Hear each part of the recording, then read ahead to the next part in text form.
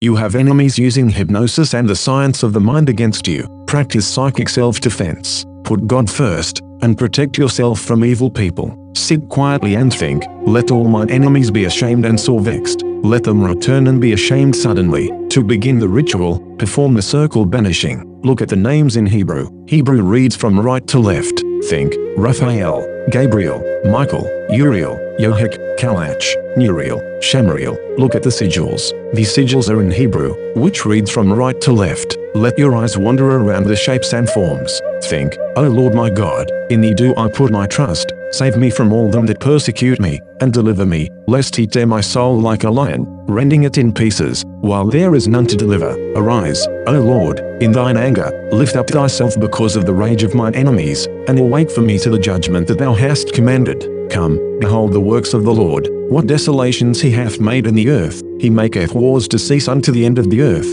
He breaketh the bow, and cutteth the spear in sunder. He burneth the chariot in the fire. Be still, and know that I am God. I will be exalted among the heathen. I will be exalted in the earth. O Lord, our Lord, how excellent is thy name in all the earth, who hast set thy glory above the heavens. Out of the mouth of babes and sucklings hast thou ordained strength because of thine enemies, that thou mightest still the enemy and the avenger. When I consider thy heavens, the work of thy fingers, the moon and the stars, which thou hast ordained, what is man, that thou art mindful of him, and the son of man, that thou visitest him? For thou hast made him a little lower than the angels, and hast crowned him with glory and honor. Thou madest him to have dominion over the works of thy hands. Thou hast put all things under his feet, all sheep and oxen, yea, and the beasts of the field, the fowl of the air, and the fish of the sea, and whatsoever passeth through the paths of the seas. O Lord our Lord, how excellent is thy name in all the earth. I will praise thee, O Lord, with my whole heart. I will show forth all thy marvelous works.